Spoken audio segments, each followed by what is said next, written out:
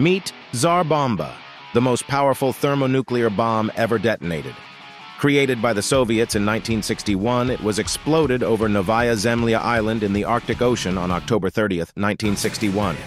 An unparalleled demonstration of Soviet strength amid the tense Cold War period. The bomb was crafted by some of Soviet's top physicists, including Andrei Sakharov. It was initially designed with a 100 megaton capacity. However, considering the potential catastrophic fallout, it was reconfigured to yield 50 megatons, still 3,800 times stronger than the Hiroshima bomb. The modified fusion process in Tsar Bomba significantly reduced the fallout. The finished weapon weighed 27 tons and was around 26 feet long and 7 feet in diameter. It was officially referred to as RDS-220, but it was famously known as Tsar Bomba in the West. A Tu-95V bomber, modified to carry this colossal weapon, was piloted by Andrei Dornovtsev. The bomb was fitted with a parachute to slow its descent, giving the aircraft time to escape the blast radius. The plane took off from the Kola Peninsula on October 30th, 1961. An observer plane joined the bomber.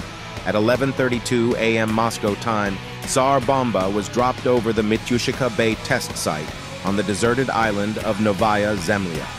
It exploded around 2.5 miles above ground, triggering an immense mushroom cloud.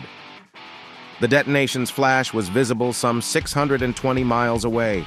The blast's impact was equally vast, completely destroying an uninhabited village 34 miles from the epicenter and causing damage to buildings more than 100 miles away.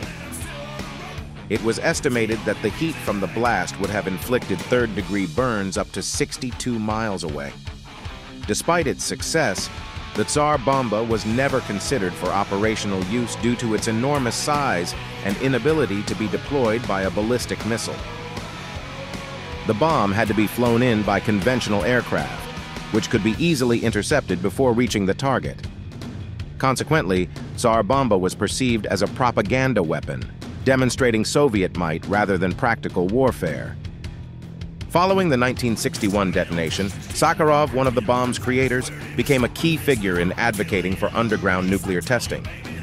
A ban on above-ground tests was signed by the US, Britain, and the USSR in 1963, with many other countries joining later.